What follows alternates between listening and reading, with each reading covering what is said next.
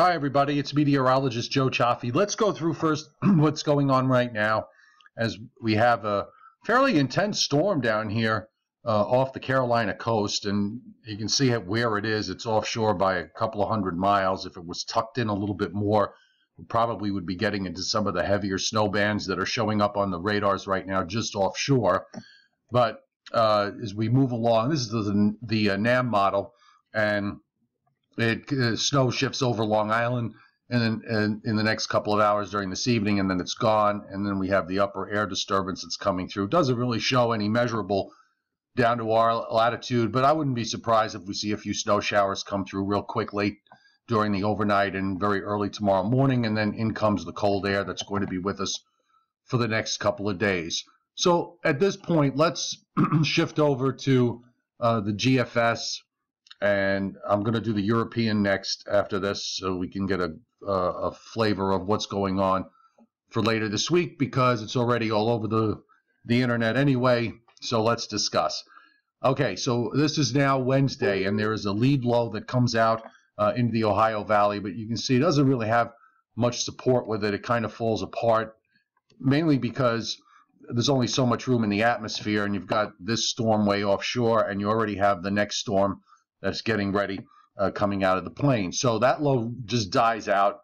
Maybe if a little bit of it survives, we wind up with a flurry or two here on Wednesday or Wednesday night.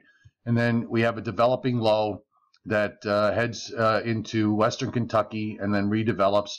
The GFS run today is weaker than the previous run by a little bit. Takes a low out off the Virginia coast and moves it northeast. And, you know, we would get a fairly moderate event out of this, I suppose, and then out it goes. And this is for Saturday. The European, now we're not going to be able to see everything that it shows in terms of precip, but it has a very deep low east of the Maryland coast. And I looked at the temperature profiles that the model is showing, and it would be cold enough for mostly snow here. This would be for Friday night into Saturday morning. This is the map for Saturday morning. And has a fairly intense low. There's plenty of cold air that's lodged in overhead, and then the low moves out to the east-northeast, southeast of Montauk, south of Cape Cod, and gone. So this would be a pretty sizable snowfall if this were to verify. Then we'll go to the Canadian model, and it has a similar idea, a fairly deep low just off of Atlantic City. It's a little tucked in a little further north, and you can see how it moves out to the east. And I'll switch to the precip map so we can see what this one does. And we'll back it up just a little bit. And you can see track a little further north, so probably bring some rain into central New Jersey, and southward keeps it all snow for New York and Long Island. And then it moves away to the northeast. So all three models have this, and I think, you know, to kind of start going off the deep end over what's going to happen in terms of amounts right now is really not appropriate. So I'm going to look here at the upper air.